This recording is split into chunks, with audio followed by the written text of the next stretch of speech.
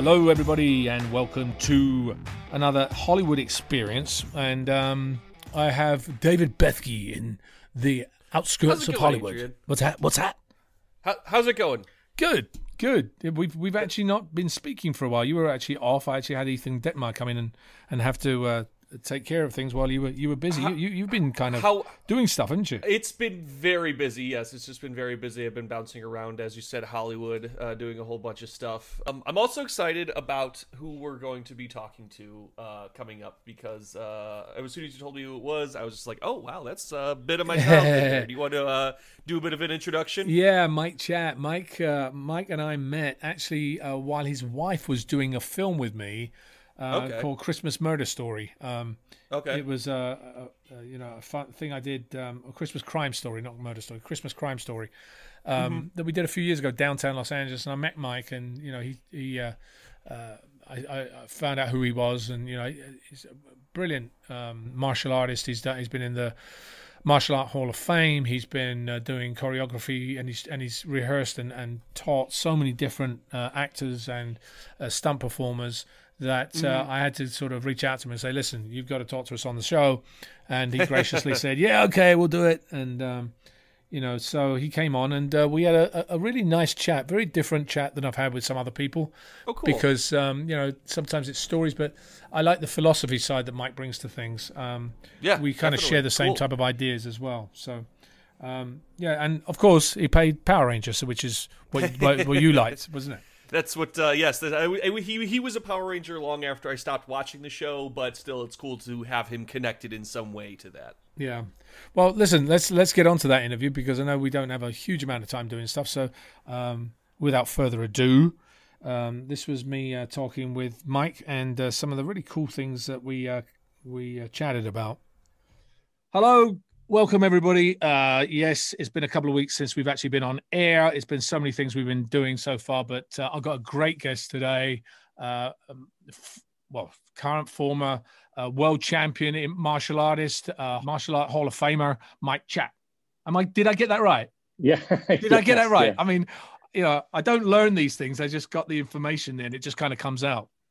Yes. Well, I'm definitely a martial artist, and I did my competing, and it's been quite a journey, as a lifelong martial artist, and teaching and being an instructor and passing on the knowledge. It's a great way to live your life and to experience things, in relationships and business. And it's a lot of fun. So I'm excited to be here with you. So when did you start your martial arts career? I looked at that in terms of, my life and my lifestyle. So in my head, my career started when I was a little kid watching voice dubbed Kung Fu movies with my dad, because that's what I wanted to do. I just wanted to do martial arts, fly through the air, fight with swords and all kinds of crazy Kung Fu stuff, land in super cool poses. And that was my dream. So, starting martial arts and getting into competition, and then eventually transitioning into Hollywood, that was always in my mind. So I feel like the career and the dream started when I was a kid. I did my first little extra role in a movie when I was like 10 years old, but then really, kickstarted it after winning my first world title and coming to Hollywood back when I was 18, 19 years old. So you bounced just as well as you did when you were 10? Well, some things change as you get older. That's for sure. That's what I watch my son. My son plays soccer and does martial arts. He does sword and stuff. And, I take him on a couple of the videos, structural videos. And the way he's stretching and bouncing down, I'm like, oh, my gosh, I can't do that anymore. It's entirely different. Has it changed the way you actually approach things now? Oh, absolutely. Everyone used to tell me, oh, when you hit 30, things are going to change. And I was like, nope. But they definitely do. The amount of time that you have to train and put into it while you're working and raising a family and running your businesses, traveling and on and off planes and doing events, then it takes its toll. So definitely changes the approach. Have to be more focused about, your stretching and your mental and physical health. And it's something that has been great for me in terms of being much more in tune with my body and how it works, what it responds to in relation to then being able to pass on this knowledge to other students. Do you think it's important in weapons as it is in martial arts to be as physically fit to do that type of workout, if you like? Oh yeah, absolutely. I mean, the weapons are any weapon. It's just in a traditional sense, it's just an extension of the body, right? And so, in order to have the awareness, the safety, the control, first and foremost, and then to be able to, wield the weapon, especially one like the sword, you have to have control over all different aspects of your mind and body. So, to lack on the physical conditioning side is going to take away from your training of the techniques and definitely the performance, whether it's just doing simple techniques, cuts, strikes with the weapon, and or doing actual fight choreography. Do you think there is a correlation between I kind of have a discussion on this. I'm kind of curious as to your opinion on it. Do you think there's a correlation between what we do in everyday life when we train as a martial artist or train with swords? Are there things that benefit us in everyday life from doing those types of things? Well, absolutely. I mean, I would love to hear your take on it. But that is the essence of what the Zen of martial arts is all about, right? Mind, body, spirit, and when you really get into it, the philosophies are very similar, and that's why we can help others by applying the philosophies that we learn, we embody, we train, and we teach in martial arts, to your everyday life, right? Developing focus with using a martial arts weapon. Yes, it's for safety, right? But developing strong focus, and with that, you must have, and are constantly developing your discipline and self-discipline and awareness. These things are essential in living your life and being able to go after the goals that you want and stay centered and grounded, especially when things throw you off, especially when you're in the middle of a worldwide pandemic that is like the one that we're in now, and being able to weather all of the ups and downs and the traumas that go with it. So yeah, for sure. One of the things you asked about my idea, I totally agree with you. It's one of the things I'm constantly telling people when we do events and when I do the private videos that we do. It's basically everyday life. It's something as simple as picking something up from the floor, or going to reach for your baby, or doing things like that. When you're doing stretching from martial arts, that keeps your body in tune to do those types of things. And you mentioned the point about the pandemic. Pandemic to me runs by one of the core statements I tell people, which is I found this statement a while ago, and I kind of like to say this. And I was saying it just before the pandemic started, which is for a species to survive, it has nothing to do with their intelligence or strength, but it has to do with their ability to adapt. And I think adapting right now is one of the key things. And adapting in martial arts and in fights is another key thing, because you can't say, well, I do this style, therefore that's the only thing I'm going to do. Because if somebody comes at you in a different way, if you're not adapting, you're going to lose. So right. I think that's kind of my philosophy, if you like. There's being able to adapt in things and being able to move from one thing to another. Yeah, it's funny that you say that.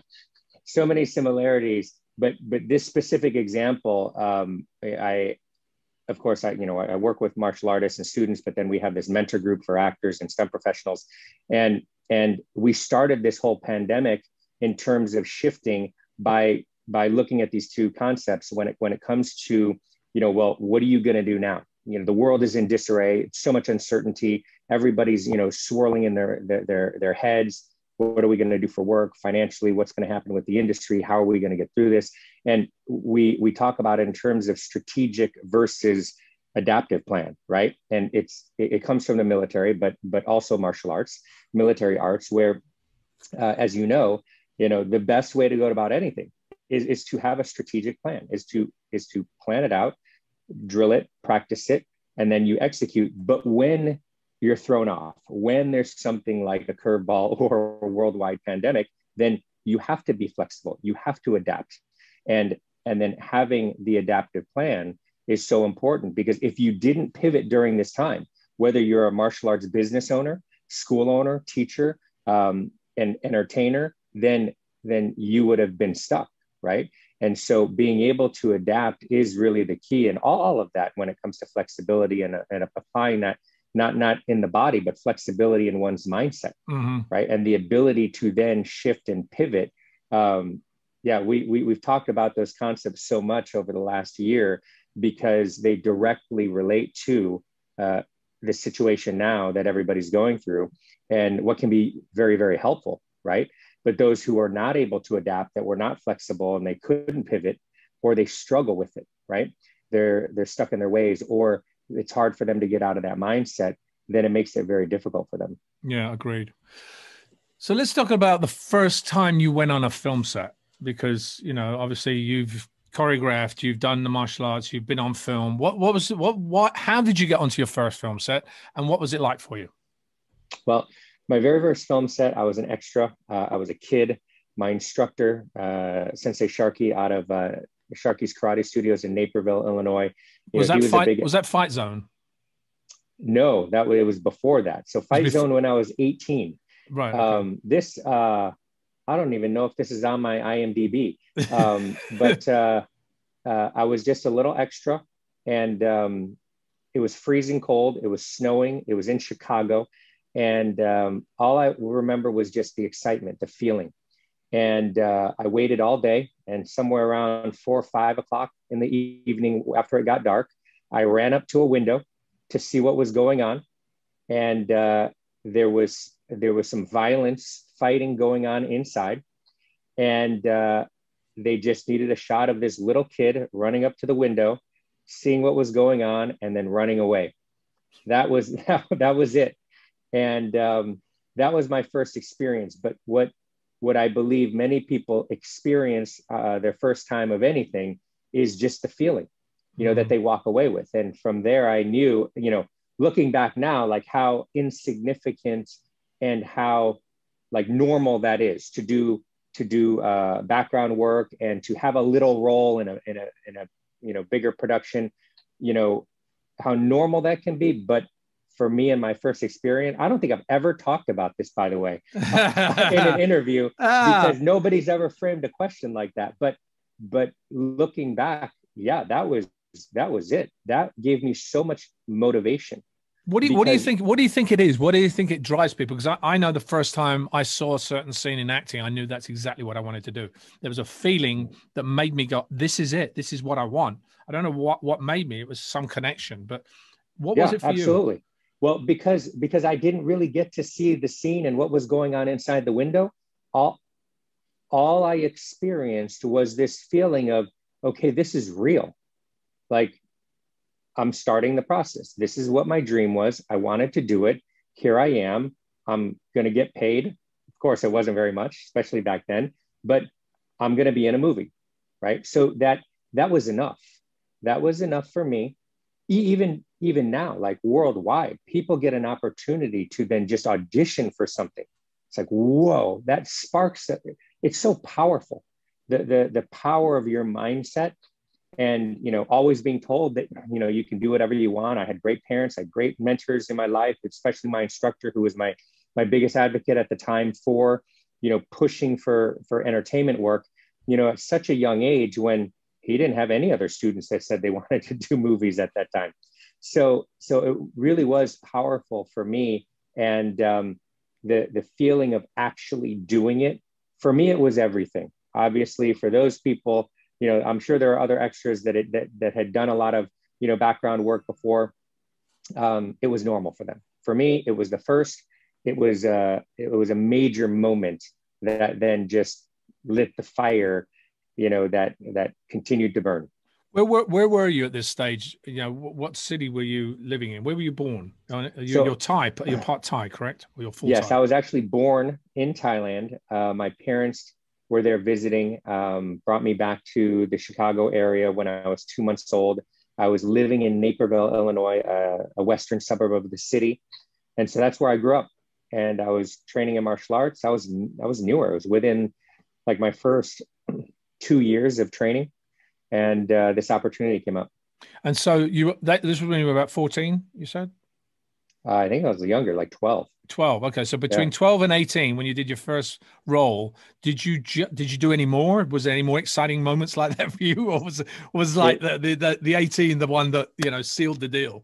yeah, no, that was it until, then my whole plan was then to move out to California, go to school. Originally it was UCLA, but then I wound up going up to San Jose State and then transferring down to UCLA.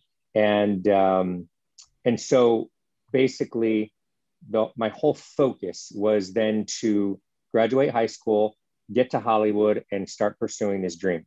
My backup was, to major in business and go to business school and open up martial arts schools. And so the goal was to do that. And then the opportunity for Fight Zone came along. And a local Chicago competitor, Spitfire Brown, he was older than me. So he kind of chaperoned me as I was just turning 18. Maybe I was 17, actually. Flew out to LA, and had no idea what to expect. Didn't even know that we needed to put together our own fight choreography. Nothing. We were going to do this show, and they gave us zero information. So that was quite the experience, having to just show up, and they're like, what kind of fight are you guys going to do? What's your character name? Like we had no idea. We had to create our own character names and nothing. It was crazy. So how was it going from like martial art fighting, what you'd learned, to then having to choreograph something? Because obviously choreographing it and doing a fight is a little bit different. Yeah. It was terrifying. Didn't know anything. And actually, now that I'm remembering correctly, we came out to Los Angeles to audition for the show. What we didn't know was that they were taking people that they liked from the auditions, and that day bringing them back in the afternoon to then choreograph and film.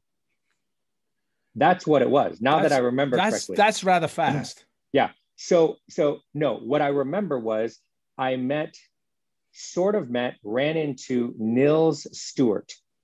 And Nils Stewart, many years later, I wind up training his son, Boo Boo Stewart, and Fievel, before he did X-Men, and he was already doing some Disney stuff, but I started training him. So Nils was this massive, I don't know, 6'3", 6'4", fighter, long hair, shaved head, Mongolian ponytail. And he had this whole fight scene choreographed with another guy. We watched this and we were like, wow, that looks